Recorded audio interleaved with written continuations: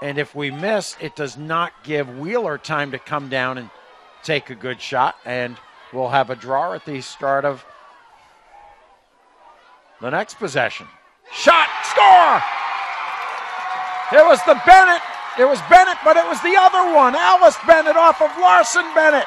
And Lincoln wins the state championship with 7.9 left on the clock. The Bennett to Bennett connection. If it wasn't one, it was the other.